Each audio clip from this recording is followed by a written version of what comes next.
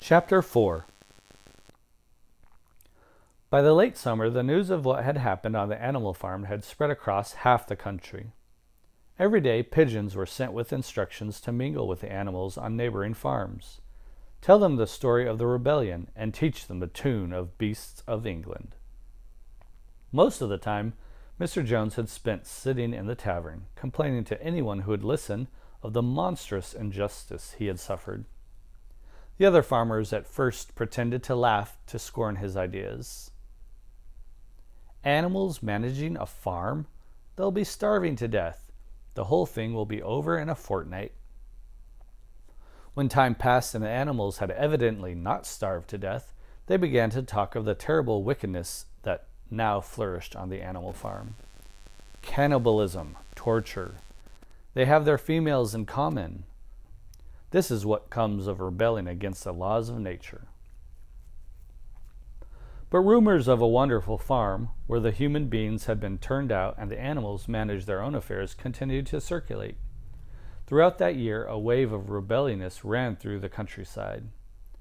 The tune and words of Beasts of England were known everywhere, and human beings secretly trembled, hearing in it a prophecy of their future doom. Early in October. Jones! Jones! And his men! Armed! Obviously, they were going to attempt the recapture of the farm. This had long been expected, and all preparations had been made. Snowball had studied an old book of Julius Caesar's campaigns. The first attack, all the pigeons, followed by the geese. A skirmishing maneuver intended to create disorder. Then Snowball launched the second line of attack. Suddenly, a retreat. The animals turned and fled into the yard. The men gave a shout of triumph. They saw their enemies in flight and rushed after them in disorder. This was just what Snowball had intended. An ambush in the cowshed. They were gored, kicked, bitten, trampled on. There was not an animal on the farm that did not take vengeance on them after his own fashion.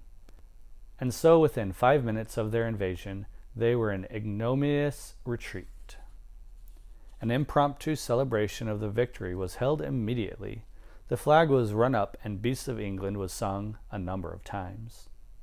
The sheep who had been killed was given a solemn funeral, and after much discussion, the battle was called the Battle of the Cowshed.